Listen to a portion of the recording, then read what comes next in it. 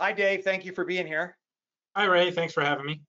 All right, Dave. So, what are the mechanics of ice damming? And you were nice enough to send me a bunch of illustrations. So, you tell me when to click, but educate us on the mechanics of ice damming. Sure. So ice damming occurs when you have snow melt on the roof surface, and that snow melt drains down the roof plane where it gets over an area that's unconditioned and it refreezes, and that frozen snow melt backs up the roof. And if there's no protection under the roof shingles, can leak into the home. So on the illustration that you have there, you see the melting snow up on the upper portion of the roof.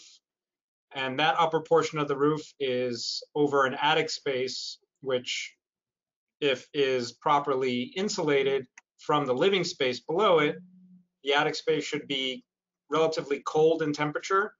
And if it's cold in temperature, it won't cause the snow to melt that quickly.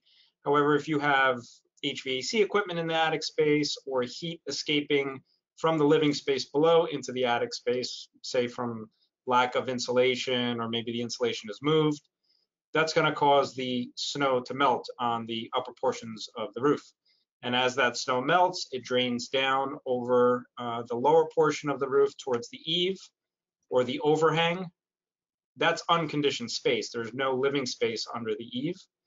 Or in the eave of the or overhang of the attic, and because it's unconditioned, it's cold, and that melting snow freezes up. It causes those, typical icicle structures that hang over the gutters or on the gutters, and then extend over the gutters. And in real severe winters, we see really bad ice forming over the gutters. And that's the dam right there. It just continues to back up. And if you don't have ice and water shield or enough ice and water shield installed, that melting snow, as it backs up the roof, gets under the shingles and then leaks into the residence or the roof system itself. And this could be an extreme example, right? It could, and that's just probably it could be a week's worth of melting and refreezing. So, and this is, go ahead. I was going to ask, so it seems like people get ice damming no matter what. Is it mean that you have a defective roof automatically if you have ice damming, or is there just some conditions where you're going to get it no matter what? Yeah, it's not necessarily, the ice dam itself is not necessarily an indication of that the roof is defective. It's the leaks that it causes are the defective part.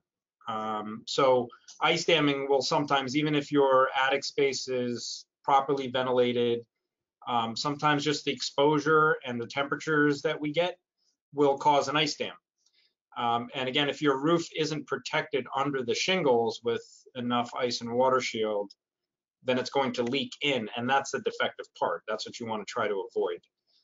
You want to try to avoid having an ice dam altogether, and doing that, by doing that, you'll avoid the potential for leaking.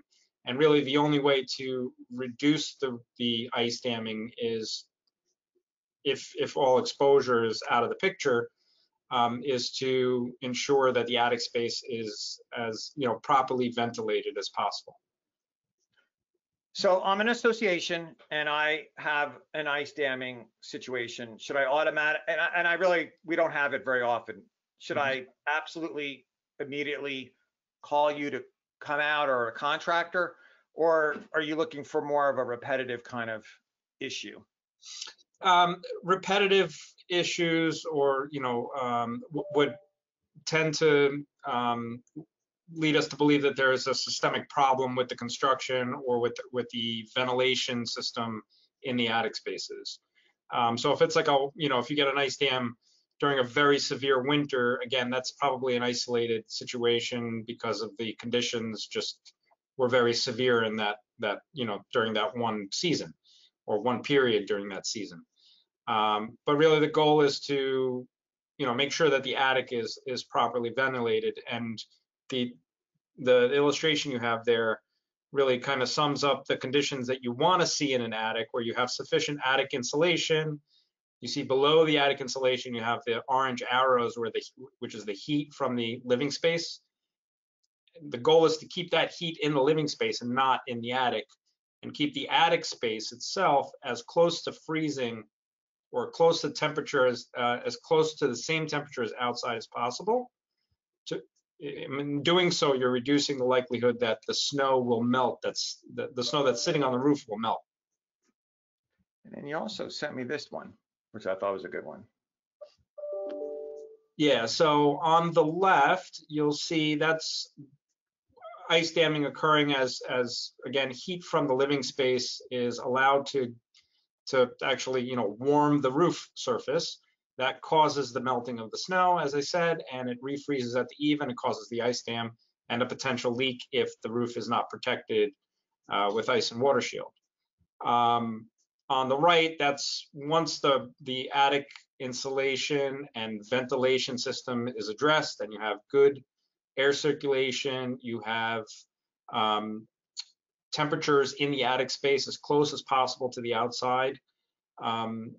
You have a good functioning ventilation system, you're reducing the likelihood of the snow melting on the roof surface. If it doesn't melt, there's nothing to refreeze at the eave. It's all still frozen, so you won't get the ice dam. A proper attic ventilation system has to be a balanced system. And by balanced, I mean you have to have enough airflow in through the soffit vent, which is at the bottom of the roof, or the overhang, and airflow out of the roof, which is at the ridge of the roof. So in through the soffit and out through the ridge. And basically the airflow is supposed to wash the underside of the roof decking to keep it as close in temperature to the outside as possible. Awesome. So those are the mechanics of ice damming then. And once the ice dam is there, there's not much that could be done with it until the weather cooperates, correct? Yeah, I mean, there's things you can do, like maybe raking the snow off the roof, getting as much snow off the roof as possible, because if you reduce the amount of snow, you're reducing the amount of material that can potentially melt and then refreeze. I would never, I don't condone or recommend anybody ever getting up on a roof when there's snow there, obviously, to shovel the snow off. They make rakes for that. But that's really the best way to minimize ice damming or leaks as a result of ice damming during those weather periods. Well, thank you so much, Dave, and thanks for all the great illustrations. You're welcome. Anytime.